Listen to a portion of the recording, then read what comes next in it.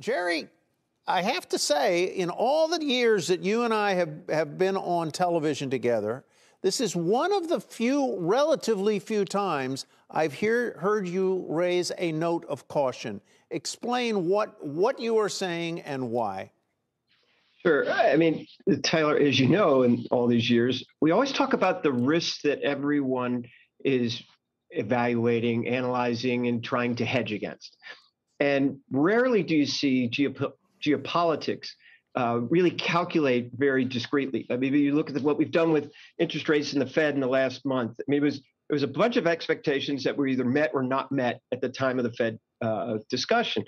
This is a whole different thing. What Kelly was just talking about, if there was a cutoff of natural gas to Europe, their economy would be directly affected. You don't hear any companies in in Germany talking about that right now.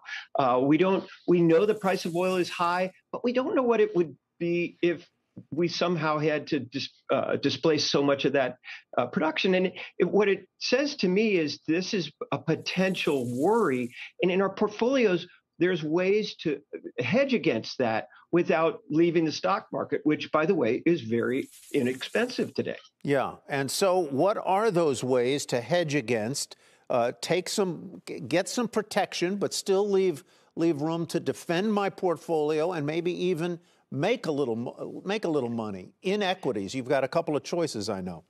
Yeah. So start with the things that people are probably most anxious about. The big techs and the little techs, for that matter, all of which have come under stress.